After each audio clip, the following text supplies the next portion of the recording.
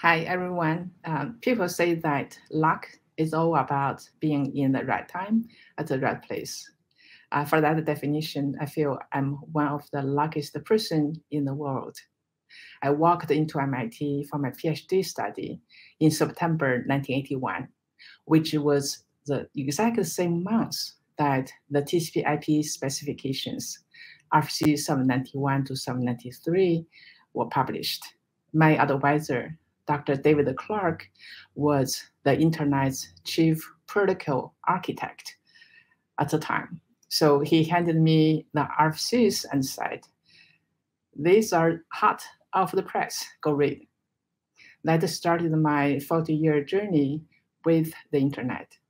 Not only I got to the right place at the right time, but I also got to know the internet pioneers, starting from Professor Lixia to Paul Barron, Vint Cerf, Bob Kahn, Steve Cracker, and John Pastel, with whom I actually worked on the project very closely.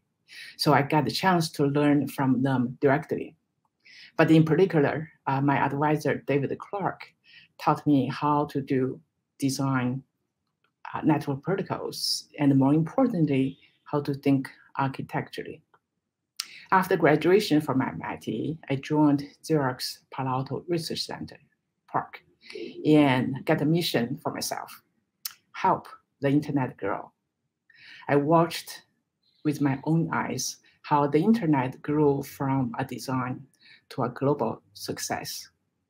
In the late 90s, however, I also noticed how the deployments started departing from the original design, with the middle boxes appearing in many places, such as network address translators, content distribution network boxes, and in particular, firewalls showing up everywhere. As a researcher, one has to get to the bottom of the issue. Why are those middle boxes? Are they just a reflection of a growing pain, or they indicating something much deeper? I didn't have a clear answer until later, after I started working with Glenn Jacobson, a well-known internet pioneer, on several projects. And the effort eventually led to something entirely new. So Van was the first to sketch out a brand new way to do networking.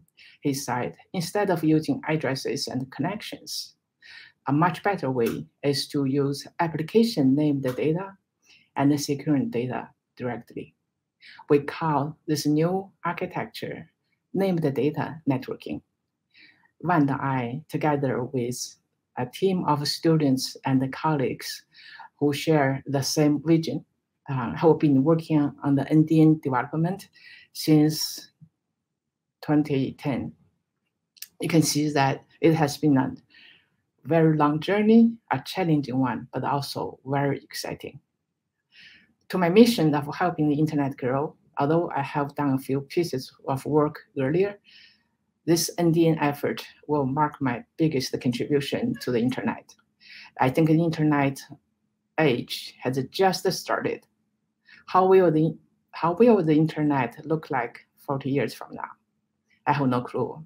But looking back where we were 40 years ago, we know that the world would be fundamentally different and better than what we have today.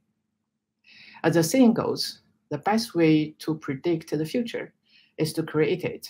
And that gets me up early every morning to work on it with excitement and with the whole internet community together.